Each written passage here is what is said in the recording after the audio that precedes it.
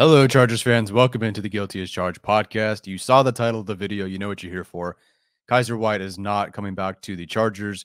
I've discussed this. We've discussed this on this channel over and over again. And despite the fact that many people didn't think that was a smart move, and I don't think it's a smart move, we all at some point expected it to happen. And the more evidence that came out, the more we realized that, yeah, this definitely isn't happening. So I'm just going to quickly recap the video that I did about why Kyzir White will not return to the Chargers. This is just me reposting the video that I made. So Tom Telesco obviously cycles through his linebackers. He does not hold on to linebackers for very long. He rarely retains his day 2 and day 3 draft picks. That's no different this year, right? Justin Jones, Uchenna Nwosu, Kyzir White, Scott Questenberry, all those guys are gone. And Telesco has been, I guess, sort of to his credit, preparing for this with drafting Drew Tranquil, drafting Kenneth Murray, drafting Nick Niemann, signing Eamon Ogbongbemiga, who we're going to talk about in a bit. So in some ways, there was preparation for this. The Fangio tree and the defense, they just don't prioritize inside linebackers, and they certainly don't prioritize paying those guys. So yes, that was part of the evidence. Of course, we saw that Week 18 game against the Raiders, and we knew that there was just something off there with Kyzir White and that whole situation where, we just kind of figured, okay, maybe they are going with Kenneth Murray. And obviously they did. Then back in January, I reached out to someone. They said that it's a reach that Kyzir White returns, citing Kenneth Murray's first round status and the money, of course, involved, both with already investing in Kenneth Murray and then having to pay Kyzir White. I reached out again, I believe at the beginning of March. And yeah, sorry, March 12th, I wrote here. The source basically said that White and Jones were not going to return. I would have guessed that one of those two, or really one of the three, were going to return, but they did not, obviously. That time they cited that Week 18 game, which we've talked about, and the common theme of not keeping guys, and specifically citing Eric Weddle. And then finally, I had a conversation with him. Basically, he was not going to return. It was, there was interest, but it didn't seem like it was going to happen. And clearly there was not enough interest or no offer because obviously Kyzir White is gone. Kyzir White is signing with the Eagles on a 1-year, up to $5 million deal. I definitely did not expect this to be happening for Kyzir White. I would have expected that he, especially after the two linebackers, Campbell and Olukun, if I'm not mistaken, they got $10 million a year and $15 million a year. So while I understand why Kyzir White could come in lower than that, I think we expected maybe 8 to 10, $7 million over 2 years or whatever. 1 year up to $5 million. So it could be really a 1 year, $3.5 million deal. I did not expect that. And we all understood that the Chargers would likely not pay Kyzir White or pay inside linebackers the money that maybe they deserve. But I didn't think it would go this low. Michael Peterson from Bulls in the Blue responded to the news of the deal and said, after all the smart moves this offseason, they're essentially throwing in the towel at linebacker. Wouldn't be surprised to see them select one in the first this year. So that does bring up an interesting point. Do the Chargers address linebacker in the draft or free agency? And specifically, do they address it in the first round?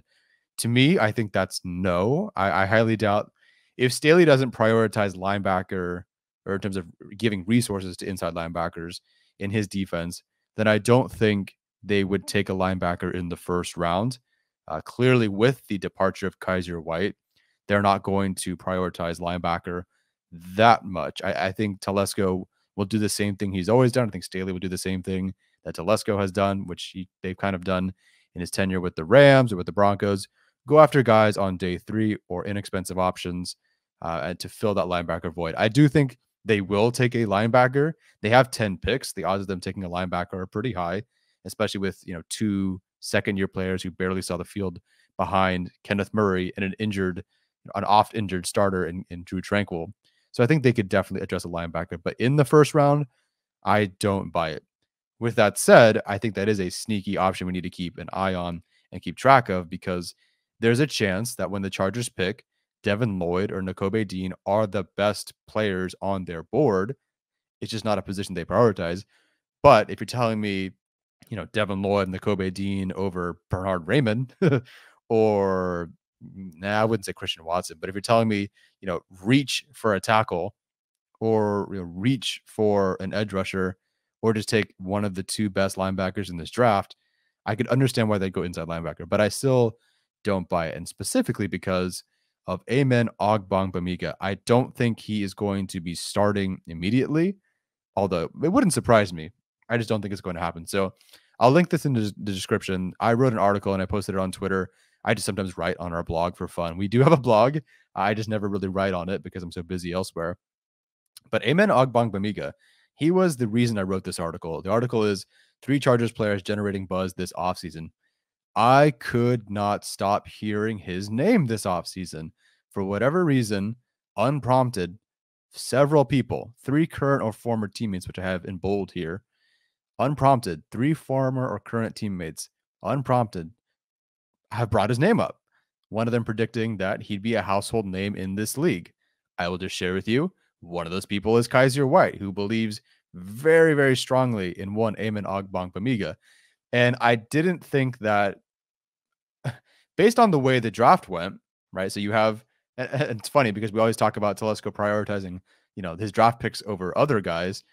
I would have assumed that based on Nick Niemann's RAS score, the fact that they drafted him, the fact that Amen Ogbongbemiga was an undrafted free agent, and the fact that Niemann just basically was the best player on the Chargers the entire preseason, in my opinion, I thought Niemann was going to get that start. But when Murray went down in the scrimmage, in that scrimmage at SoFi that the Chargers held, Amen Ogbongbemiga was the first guy in, not Niemann.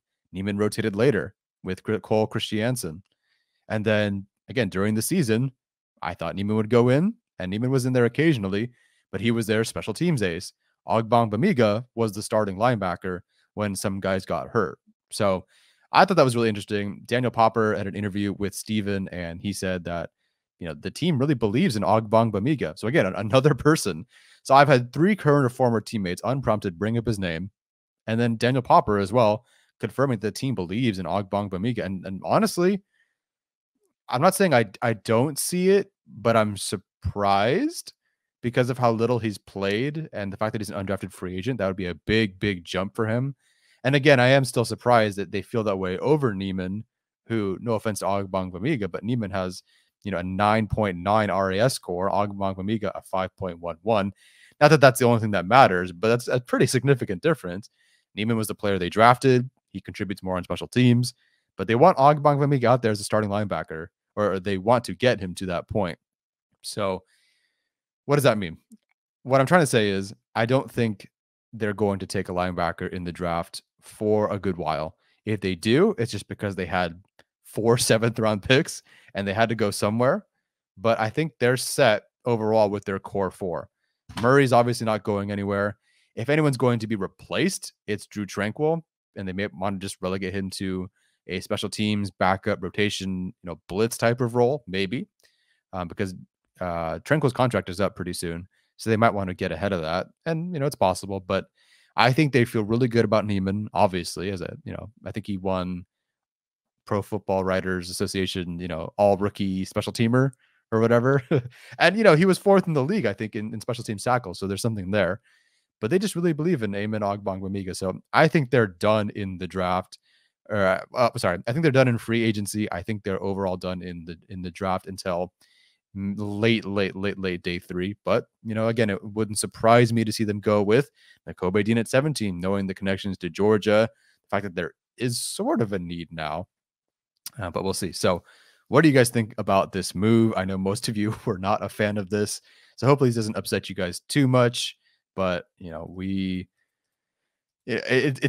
posted on Twitter. It's the I told you so that I didn't want to happen. Like, this was basically from the moment, the day after the Raiders game, we sat there in at the Win and talked about on our show, what does this mean for Kyzir White? And since that day, we've basically been following the breadcrumbs and the trail to this happening. And again, 99% of me knew that this was going to happen, but the 1% was just like, there's no way.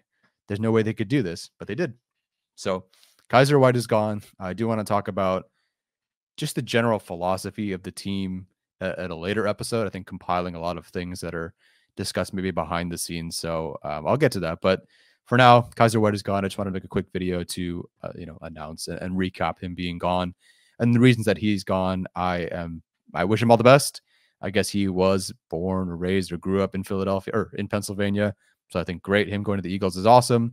I hope he crushes it. I hope he plays behind that fantastic defensive line and gets himself a big contract the following year. But not with the Chargers, unfortunately. I guess he's not going to be back. So that's it for me today, guys. Take care. Enjoy the rest of your weekend. And as always, bolt up.